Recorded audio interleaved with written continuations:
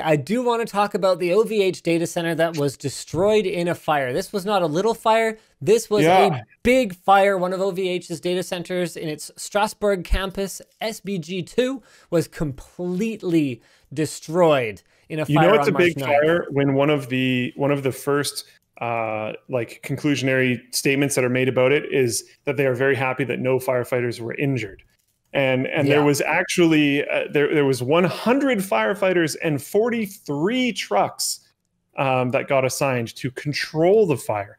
It was crazy. And this is like there was also some pictures of the fire suppression equipment that they had on site and all this kind of stuff. And it's not like they didn't have anything. Like this was a absolutely bonkers fire. There was no injuries, no casualties, which is good. The fire spread to SPG1 and destroyed 4 of its rooms out of 12 in Wow. total. SPG3 and 4 were completely unaffected. SPG2 was completely destroyed.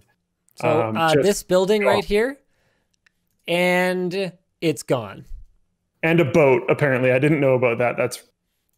I mean, it's sad for the person who owns the boat, but it's kind of funny.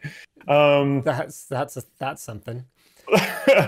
Because OVH's servers are typically unmanaged. Oh yeah, so they're unmanaged servers. Yeah. So a significant amount of data is likely permanently gone. Why don't you talk through that with us, Luke? What is an unmanaged server? Well, OVH isn't doing anything for you. So if there's going to be backups, if there's management of the server in any way, you are doing it, which is desirable for a lot of people, but not desirable for everyone. If you were using something like AWS and they had an issue at one of their data centers, you can kind of sit back and shrug and not worry about it. If you're using something like OVH and there's an issue at one of their data centers, you probably need to pay attention because there might be things you need to do, or hopefully you already did things ahead of time, which are going to solve whatever problem just happened. So what are some of the mitigations you could have, like manually rerouting from that data center to another one when you realize there's a problem, or like talk through. So, you know, just saying, you know, float plane experience, totally no downtime whatsoever. I noticed you're wearing the shirt, you know, got that float plane shirt, float plane experience, no downtime. What did we do?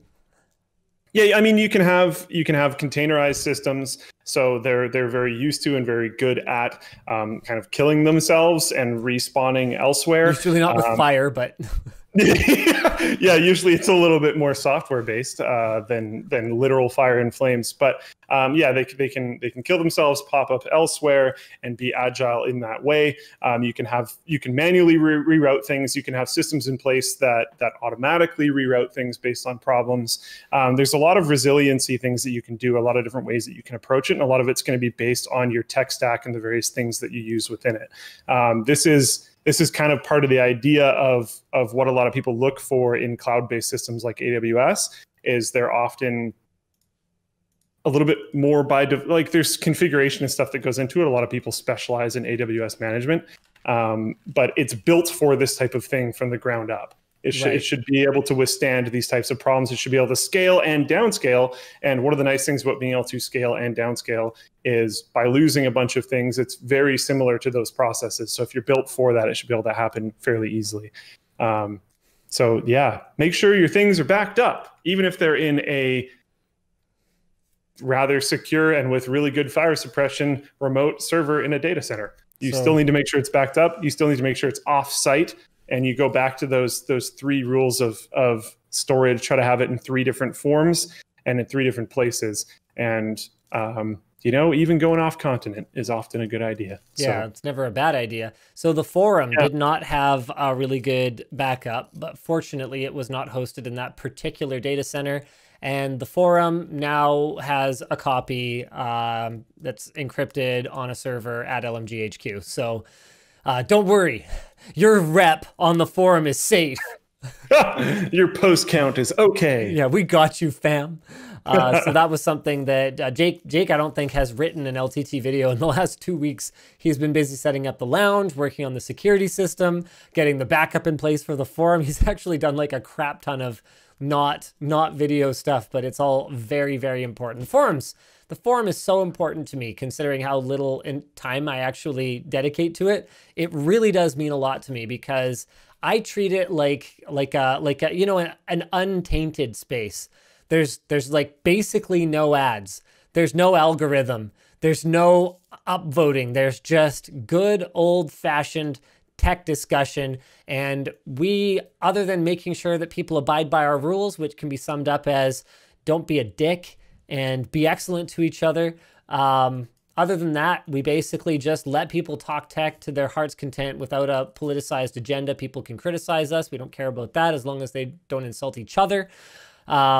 So yeah, I'm really glad the forums. I think it's a good place that we built on good legs. But yeah, speaking of websites that could have potentially gone down, 3.6 million websites across 464,000 domains went down as a result of that event, which is bonkers. And it says OVH has stated it will likely take at least 2 weeks to recover infrastructure.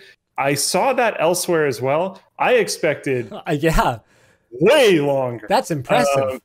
I'm like, floored. Damn, OVH. Yeah, if they pull that off, which I mean, this is not the first time I've seen them quote that. Wow. Yeah. Good job.